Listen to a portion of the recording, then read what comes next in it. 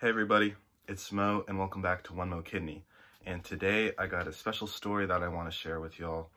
It's inspired by a tweet that I saw and quote tweeted earlier this week. It's about a story that resonated really deeply with me.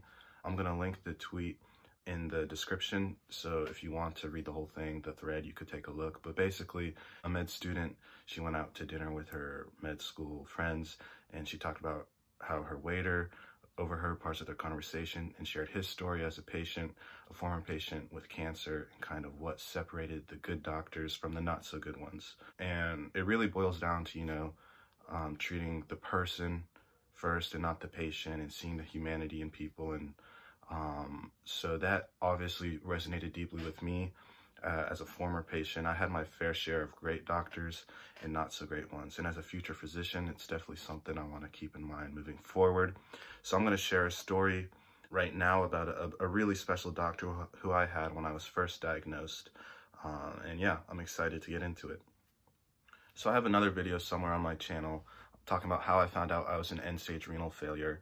That has a lot more information, so I'm going to just briefly go over where I was at this point. I was just transferred to the larger institution, the larger hospital, as they felt they were more adept at handling my case, as they didn't know yet how severe it was. And when I got there, and after a few days, the attending, sat me down and told me, "You have end-stage renal failure. We think you're going to have to start dialysis." All this stuff that at the time was just going over my head, and I didn't really know what was going on. And so that's obviously very scary, as you don't know what's wrong with you. You don't know when you can go home. You don't know how serious it was. I didn't even know what dialysis was, which in a way I guess could have been a blessing, because I didn't know how rough it would be. But at that point, there was an attending, and he was followed around by literally four to five residents and med students almost every day as he was coming in and out of my room.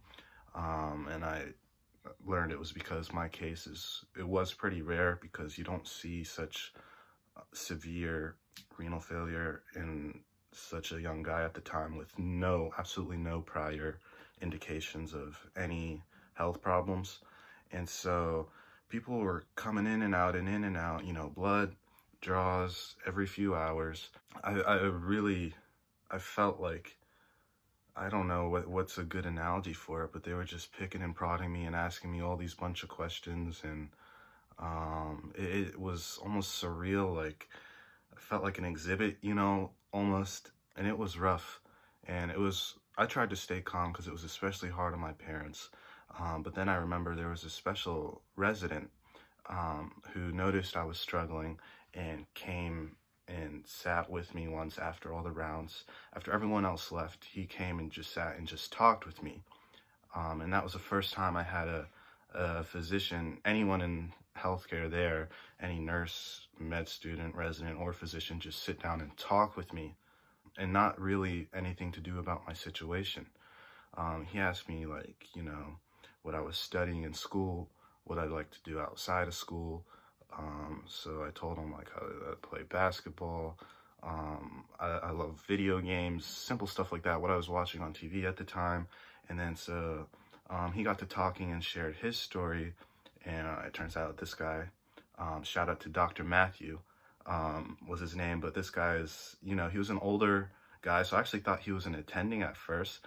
But he told me he went back to med school and is now in residency after he already had a career as a pharmacist. At the time, that's really inspiring, to see someone not giving up on their dreams. And despite how hard med school and residency could be, especially if you're at the stage where you already have a family and people to take care of, you're going back to school because you feel it in your heart, you want to help people in that sort of way.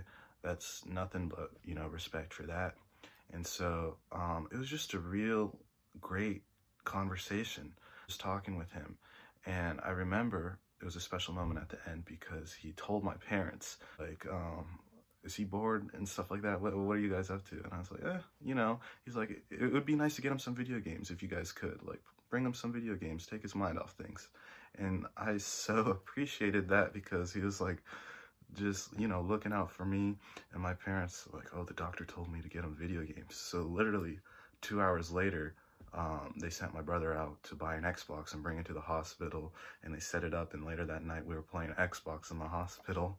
And, you know, a few days after that, Dr. Matthew came in and checked on us, and it's just an awesome story the more I look back on it, and it really, truly made the difference in that first time, my first stages of this illness and learning about this disease, how that person was just looking out for me and really caring about how I was feeling and doing outside of my numbers, which of course are important and was a big part of keeping me healthy, I guess, was making sure I didn't die because my numbers were so crazy. But he looked out for me beyond that.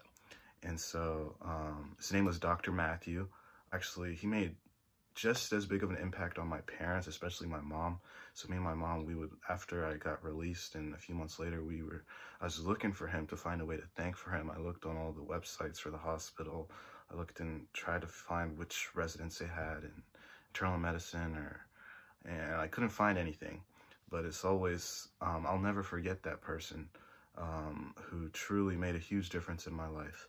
And so, yeah, that's the story and kind of how the tweet resonated so deeply within myself and my own experiences.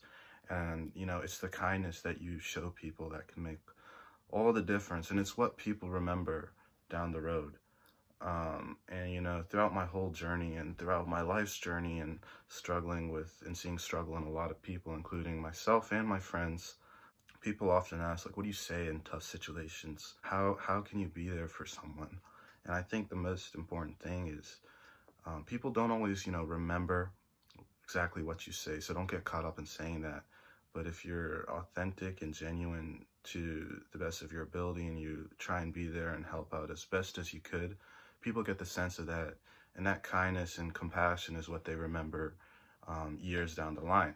Like this 10-15 minute conversation was from over 4 years ago. But I still remember it so vividly because it impacted me so deeply, and it's something that I'll probably remember for the rest of my life, or at least I hope I do. So yeah, that's the story. Thank you for watching. Shout out to Dr. Matthew. Until the next time, peace.